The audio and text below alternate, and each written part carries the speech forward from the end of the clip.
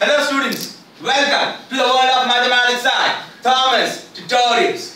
In this session, we are going to do with the very important topics.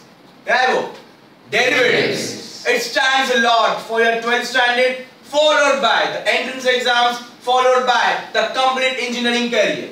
You know all the basic formulas. Start with the formulas. X का derivative 1. Constant का derivative 0. X raised to n का derivative Yes, but being a Thomas student, how you say? Base is a power is a Number. Which standard form? X raised to n. X raised to n का derivative X raised to n minus 1. Next standard formula. Base is a number, power is a variable. Which standard form? A raised to x. A raised to x का derivative is given by a raised to x log a. Next formula. Log x का derivative 1 by x. 1 by x का derivative minus 1 by x square. Sin x का derivative cos x. Cos x का derivative minus sin x. Tan x का derivative sec square x. Sec x का derivative sec x tan x. Cot x का derivative minus cosec square x. Cosec x का derivative minus cosec x cot x. E raised to x का derivative e raised to x. Root x का derivative 1 upon 2 root x. What does multiplication theorem states? First derivative second plus second derivative first. What does division theorem say? Bottom derivative top minus top derivative bottom upon bottom square. You know some half angle formulas? What are they? 1 plus cos, 2 cos square. 1 minus cos, 2 sin square. 1 plus sin, Cos sin the whole square. 1 minus sin. Cos minus sin the whole square. What is our favorite line? जो भी angle देगा उसका half करेगा. Shall we solve some of the problems on this concepts? Yes. Let's go ahead with the problem. It says what? When you have y is given by the complete term, that is the first term. You have another equation as a second term. How shall we start with? Differentiating with respect to x. So if you state that differentiating with respect to x, we get what? dy by dx. This whole term is acting as a first term. This whole term is acting as a Second term. What is the formula? First derivative second plus second derivative first. So now let's start with the solution part. The first term is as it is, yes or no? Yes, sir. Okay, after this you get what? The d by dx of which term? Second term. It states what? X cos x minus sin x. The first part is over, that is first derivative second plus second part derivative first. Your first equation is what? X cos x plus x sin x plus cos x. Now, this is already the first term which is out of the braces.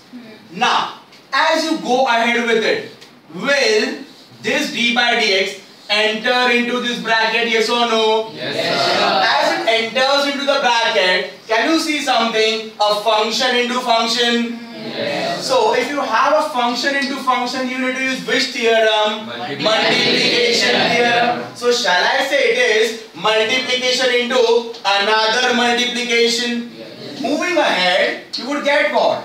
X sin x plus cos x into x into cos x is again of which formula? Multiplication. So let's start with that. First derivative of second plus second derivative of first. After this is d by dx of sin x. The first part gets completed. Followed by that, we have the another part, that is x cos x minus sin x into.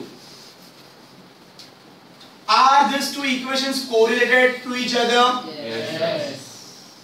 ये भी अंदर जाएगा d by dx. Yes. इधर भी अंदर जाएगा कि नहीं जाएगा? Yes. As a result, shall I say, here also you are going to apply which formula?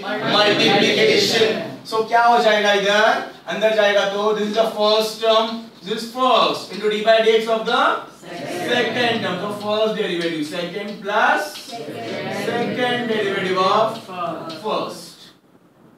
And you get what? A d by dx of cos x. After this, what to do? Simplification using the standard formulas. So if you simplify, you will get what? X into sin x plus cos x into. This x would remain as it is. You remember cos x ka derivative is minus sin x. So here I would represent it as minus sin x plus. This is cos x, that would remain as it is. And here you have a d by dx of x is given by 1. So this would remain as it is as 1 minus the d by dx of sin x cos x.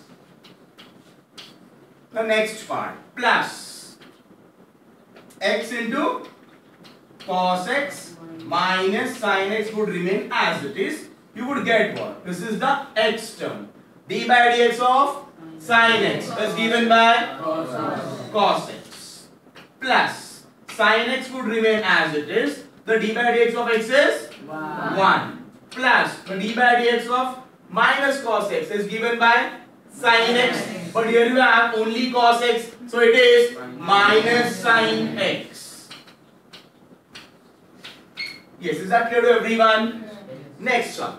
It says what? 1 minus 2 tan x into 5 plus 4 sin x. Shall I say this whole bracket is the first term, this whole bracket is the second term. Which formula is to be used? Multiplication. So let's start with the solution part.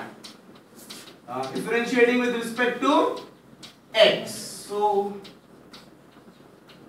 dy by dx. Okay. Now let's start with the solution. This is the first term into the d by dx of second. It says what? 5 plus 4 sin x is your first part. That is first derivative second plus second term. That is the 5 plus 4 sin x into the d by dx of which term? First term. It says what? 1 minus 2 tan x, which is equal to 1 minus 2 tan x would remain as it is. Now, when this d by dx enters in this bracket, it is what? A d by dx of 5. It is what? A d by dx of a constant. Its answer is 0. So here you would get 0 plus d by dx of 4 sin x. 4 is a constant. It would be kept out. So here you will get 4. Into it is what? The d by dx of sin x. Sin x ka derivative is cos x. So here you would get 4 cos x plus 5 plus 4 sin x into d by dx of 1. 0. Why is it 0? Because it is a constant. Minus 2 is again a constant, which should be kept out. The d by dx of tan x is given by sec square x.